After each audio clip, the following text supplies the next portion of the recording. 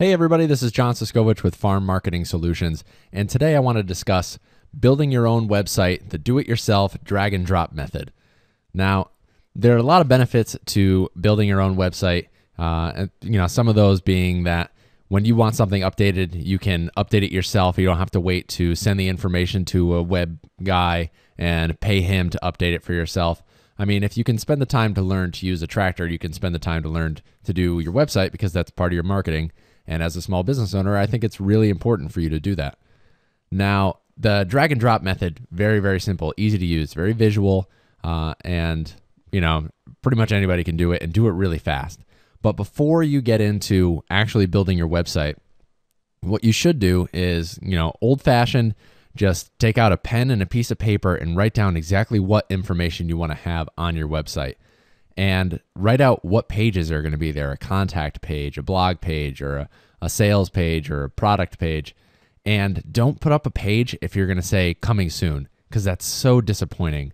If you have a page that you want to put up, if there's information that you want to put it up and put something on the website. Don't put a coming soon. I think it's a really, it's a faux pas and it turns people off, which is, if you're taking all that time and effort to get people to go to your website anyways, you want to really wow them. You want to wow them with your farm products and you want to wow them with your farm marketing as well. So take that time, write out what you want to put on your site before you actually start to build it. And if you go to farmmarketingsolutions.com/farm-website, I've outlined what stuff I think you should have on your website at the bare minimum, and then other pages that you might want to add on if you want to diversify your content a little bit. So heading over to our FatCow control panel, which I outlined in the last video tutorial, you'll see right at the top there's website, and in that section, if I can scroll down here, is Weebly Drag and Drop Builder. Now you'll hear WordPress mentioned a lot, and I'm going to do a whole separate tutorial on WordPress because it's a whole different animal. We want to get you up online, and your website and your information out there as quick as possible. So we're going to go to the Weebly Drag and Drop Builder. I'm going to click on that. Now that we've clicked on the Weebly Drag and Drop Site Builder, it'll bring us to this page. There's ways to upgrade it if you want to do something else with Weebly, but we want the basic editor. We want to get you up and moving as fast as possible. So we're just going to pick our domain name that we registered. I'm going to do mine for Food Cyclist Farm and click on Edit My Site. And once it loads, that brings you to, this is your very basic template. Now, if you want to change that template, you go up here to Design, and you have a vast array of template options. You click on it, and that'll begin your visual editing process. We'll say this one looks good. I like the maroon and gray theme. It's already got food on it, which is a good sign. We'll go back to Elements. Now, this image has food on it, but it's not the image that I want. I'm going to click on Edit Image and load my own image. That brings me to a image editor. Now that I'm here, I want to click on Add Image and upload a file from your computer. Now, I created a folder with some images in it already. I didn't optimize them. I didn't crop them to any specific size. You can see it's just farm website video tutorial images. And we're going to make my lovely wife, Kate, be our header image. Here is a quick tip on search engine optimization for people finding your farm. Really easy to do. So when you have your images stored on your folder, put the file name, and you just click on it and hit F2, and that'll change your file name, or right click and it'll have rename, and put the name of your farm and something descriptive about the picture. So on the beginning of all my pictures, you can see I put Food Cyclist Farm. So that way, when search engines are logging my site, they're crawling it and creating that whatever algorithm that they create that's, way more intelligent than I am. It'll have Food Cyclist there right in the beginning. So, all the content in my website is branded to Food Cyclist. So, I will be found when people search for Food Cyclist Farm. So I'm going to go ahead and click on that picture of Kate after that little tip I gave you and click Save. There we go, and I uploaded the photo. And now from here, it's got these little arrows. I can drag and drop it, change it around a little bit. May have not been the best photo to use. kind of want something a little more horizontal. But because I like Kate, we're going to use that. Click OK. Now it automatically cropped it into that. It automatically cropped it into that that size for me. And I'll click Save as default header. And there we go. The top of my page has Kate on it, working away in the fields, which is great. And now to add elements, well, let's say we'll add a paragraph with a picture. So I just click on it, drag it down, click here to edit. I'm going to say, this is Food Cyclist Farm. We love chickens.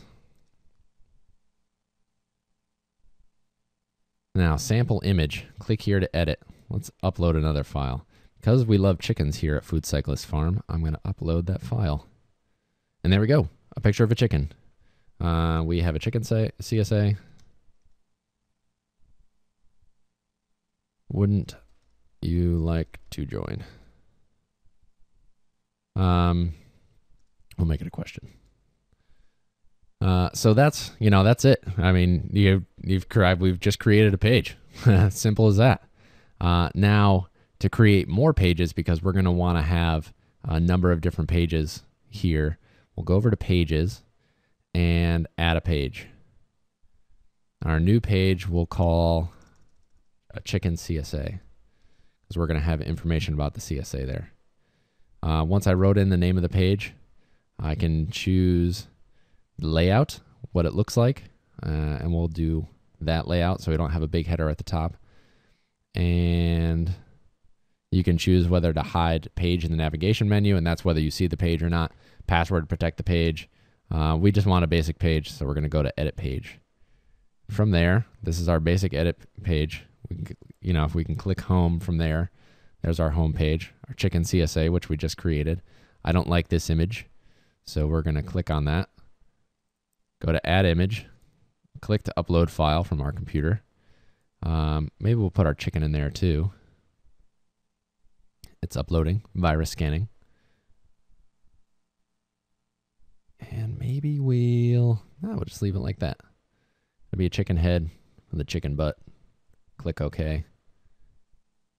Save. Only to this page. And there we go. And from there, if I want to put information about my chicken CSA, I just put in, drag and drop some text, click there to edit, and I can say, hey, join our CSA. I could put pictures in there, edit information, edit all the information.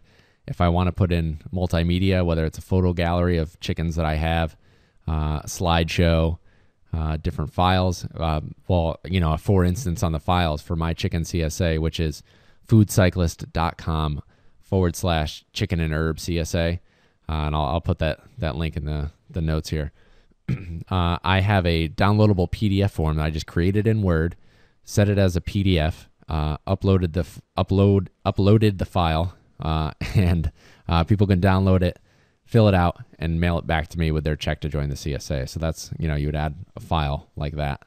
Google Maps, if you're creating a contact page, if you have Flickr or YouTube videos, Flickr photos or YouTube videos, it's all super simple to use. We already created a page. We have our home page. We have our chicken page. The last thing I want to talk about is general settings. So your site title should be the name of your farm. Show the site title at the top of your page. Favicon. So what a favicon is that little, if you see up here on Farm Marketing Solutions, that little leaf right there, that's a favicon. That's when you see, you have something up in the tabs or right here, there should be a little image of that piece of paper. If you have something, it's a really small, tiny image. Usually if you have a logo or a shape that represents your farm, you can put it up there. If you want to password protect, you can, password protect your site for whatever reason. For search engine optimization, put in a description of your farm. So, we could say Food Cyclist Farm is the best farm for pastured chickens and culinary herbs. This is how people are going to find you. You want a good description that's very brief, maybe 140 characters long.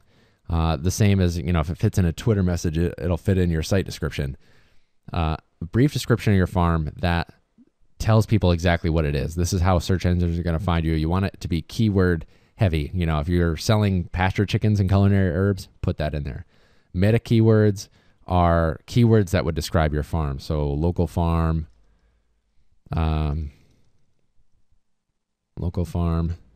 Connecticut farm, so on and so forth. I won't go into all my keywords that I have. Footer code, what you're going to need for that is Google Analytics, and we're going to go into that in another tutorial about how you use Google Analytics and what it's all about. But when you sign up for Google Analytics, and you have to have a Gmail account, a Google account for that, you'll have a code. They'll give you a really simple code that copy and paste. You don't need to know what it means. You'll set it up and you'll see that code and it'll say copy and paste this code to your site. When you create your site with Weebly, this is where you paste it. So that's in the settings under search engine optimization, in the footing code right there. Header code, don't worry about that yet. There's some Google Webmaster Tools that'll need you to have that in there.